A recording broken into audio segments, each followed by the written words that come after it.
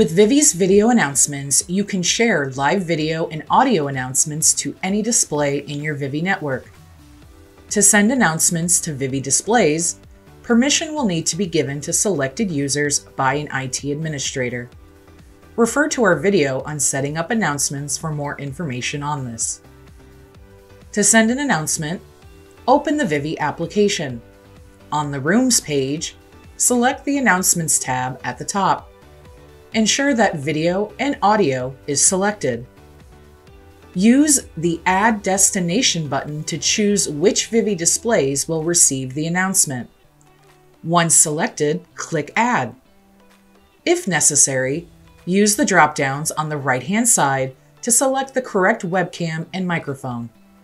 A preview will be shown on the left-hand side. Under the preview, use the Mute button to turn off audio, the Camera button to turn off video, or the Share Screen button to begin sharing your device's screen during the announcement. Once setup is complete, select Start Video Announcement.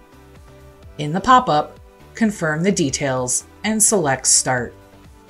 A notification will appear letting you know that the announcement is now broadcasting to the chosen Vivi displays. During the announcement, use the on-screen controls to turn on or off audio or video, or to begin or stop sharing the screen. To end the announcement, select End Video Announcement.